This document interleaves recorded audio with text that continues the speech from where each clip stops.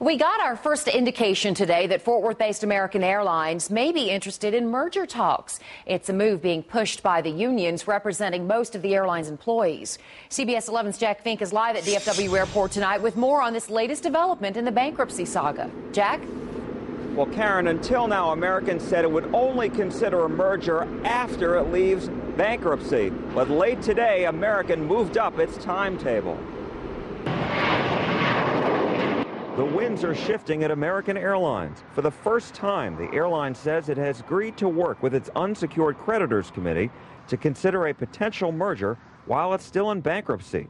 But in a statement, American insists this agreement does not in any way suggest that a transaction of any kind or with any particular party will be pursued.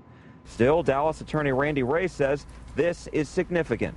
So it does signify something.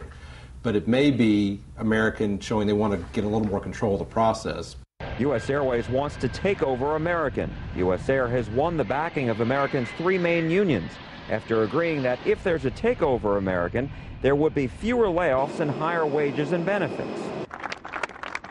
Earlier today, hundreds of American's unionized employees marched to the carrier's Fort Worth headquarters. They delivered 20,000 petitions stating they had no confidence in American's business plan or its leadership.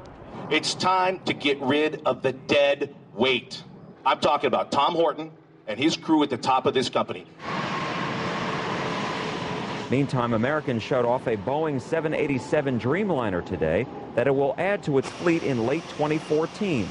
In a ceremony welcoming the plane before hundreds of employees at DFW Airport, CEO Tom Horton made no mention of the airline's new stance on a potential merger.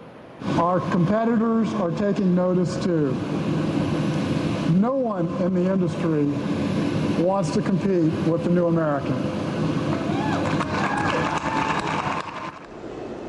Now, Bloomberg News is quoting sources as saying the process of studying a potential merger would begin as early as this summer. Now, on Monday, the shift is going to focus back to bankruptcy court in New York. That's where the unions are going to make their case for a merger with U.S. Air. We're live at DFW International Airport tonight. Jack Fink, CBS 11 News. Thank you, Jack. And CBS 11's Jason Allen will be in New York when those unions head to court. His live reports from New York will start Sunday on CBS 11 News at 10.